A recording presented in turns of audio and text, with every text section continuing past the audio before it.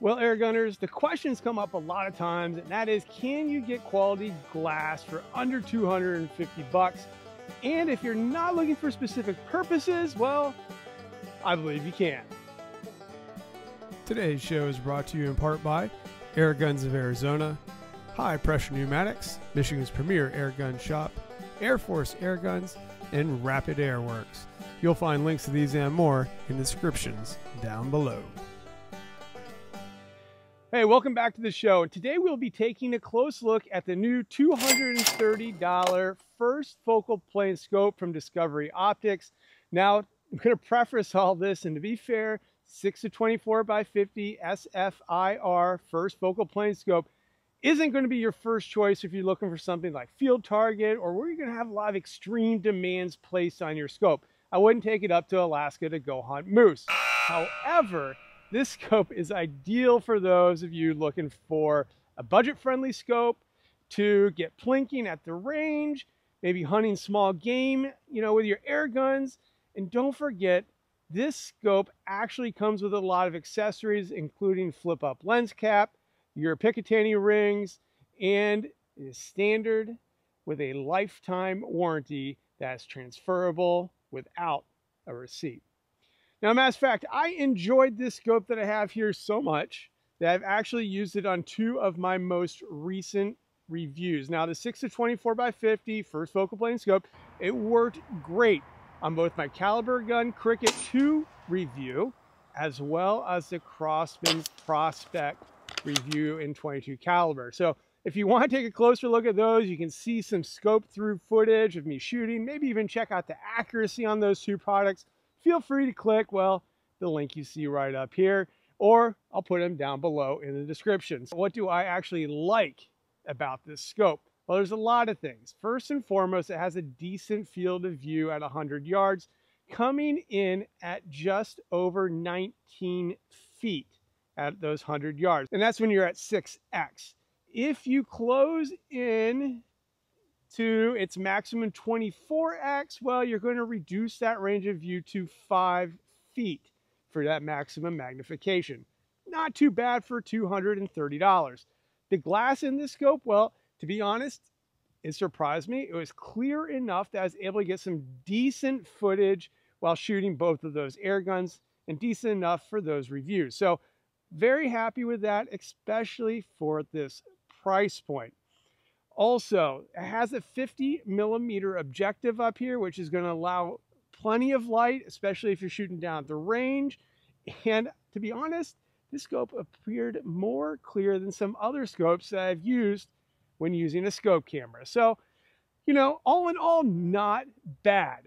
Also, what else do you get? Well, you get the 30mm diameter tube, which is what has become almost a standard in the airgun industry. And we actually see the industry moving or shifting a little bit to the 34mm, but 30mm is plenty, especially at that price point of $230. Now, the reticle is nice, giving you plenty of holdover measurements.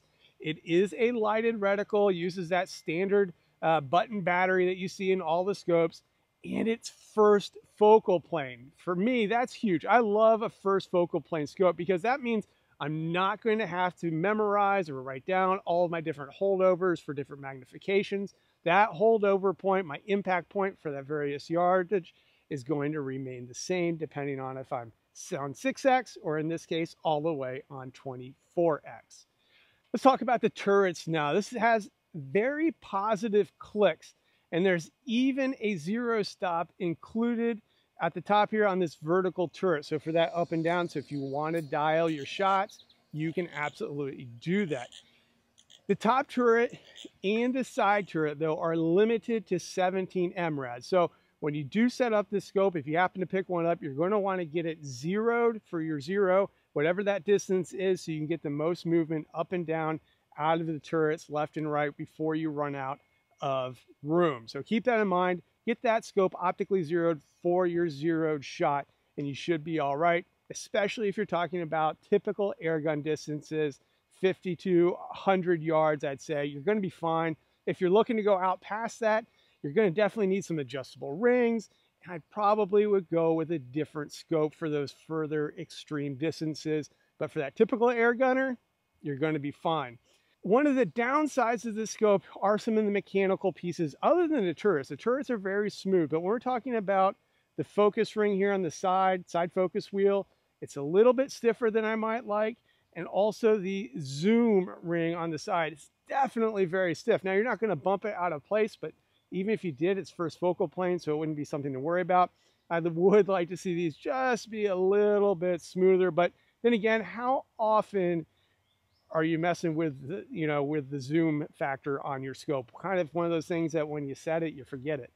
But something I do want you to keep in mind. Now, I did do a simple box test, and I have to preface this box test by telling you I set it on a Athlon tripod that's used for hunting. Great little tripod, but you're not going to get the most stability out of it. I was very pleased with both the up and down movement, left and right, held 0 under a whole bunch of different tests I was doing, and even running those turrets to the extreme, it would hold 0. Now you will notice on the edges, you'll take a look at that reticle, as I'm going to the extremes, you'll see it kind of floats or it kind of curves a little bit as it moves. And that's because scopes are built on a tube-in-tube system. And when you adjust the turrets, you're adjusting the internal tube. So when it hits the outside of the external tube or the main body here, it's riding that. So that's why you see that curvature there. Nothing super unusual, and as a matter of fact, that's why I stated earlier, when you get to those extremes, you don't want to have your scope there on, whether it be a cheaper scope or a more expensive scope.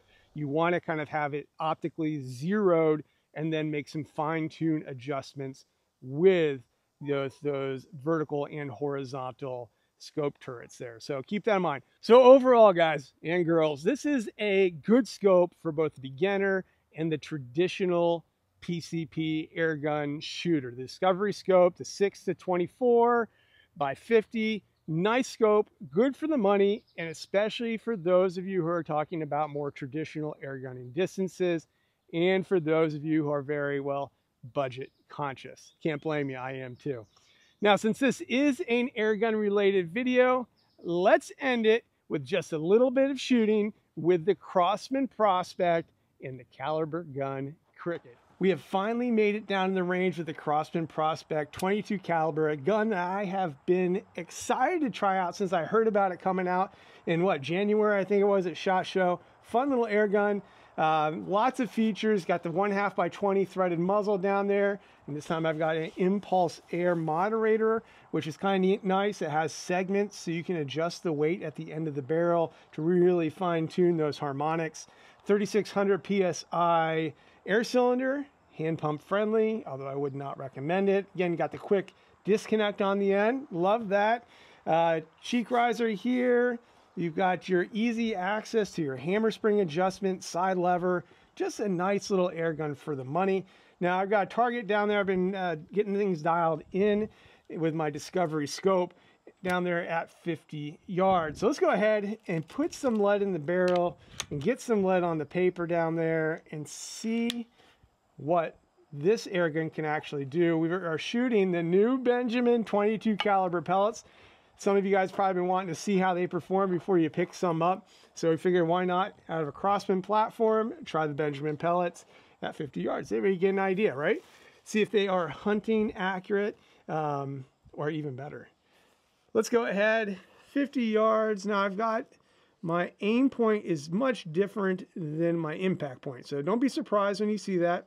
I'm going to aim at this little corner of the yellow diamond. And we're going to look at the aim point, and you'll see my impact point is definitely different.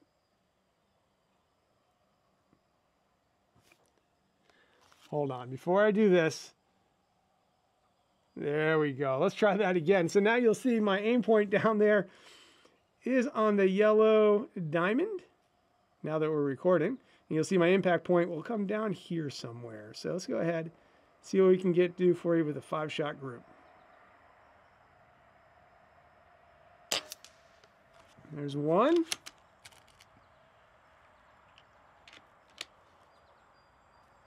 Uh-oh. Went sideways. Let's not use that one. Nothing worse than a dented skirt. Oh, goodness.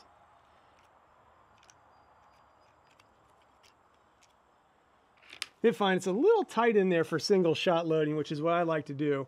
Nothing wrong with the magazine, just I like to single shot load.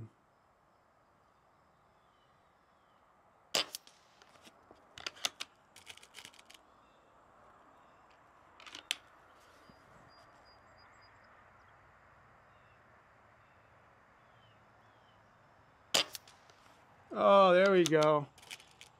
Almost hole on hole. Not bad at all.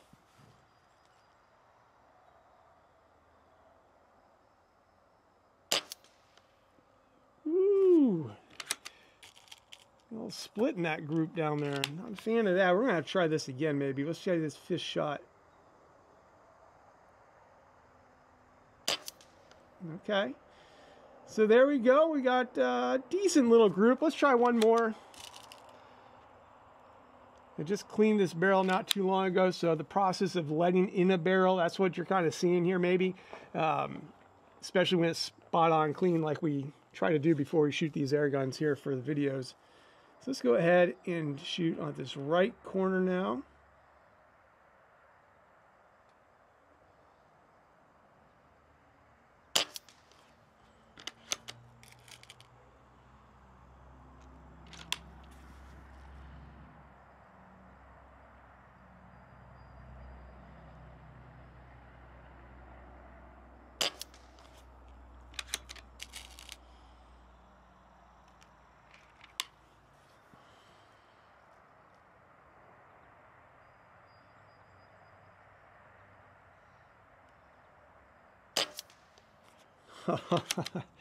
That's getting there. That's getting there. Love that.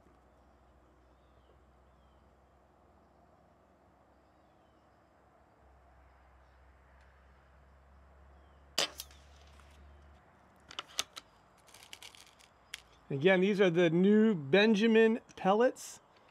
Really not bad. Very impressive so far.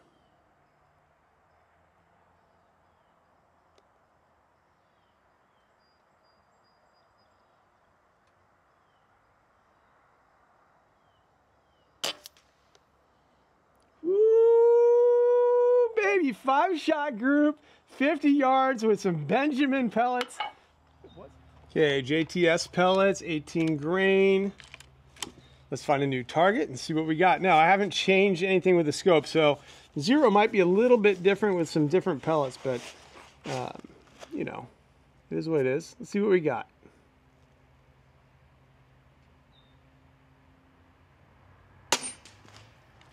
So far, not too different.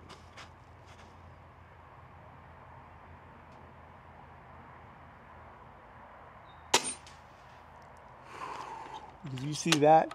I can't tell from here, but I'm pretty sure that was hole for hole right there, hole on hole. Let's see if we can keep it going.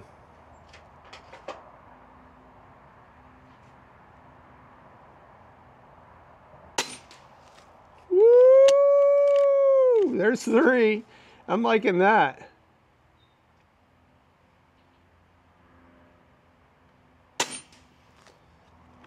That's 4.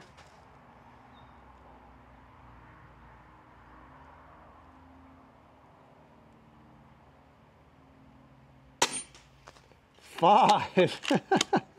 Now, I think it likes the JTS pellets. What do you guys think? Yeah. I got a little breeze now coming from right to left.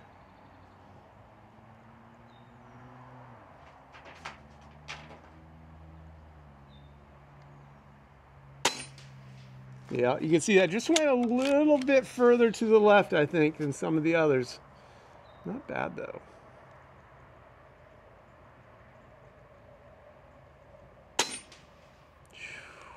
Man, that's 7.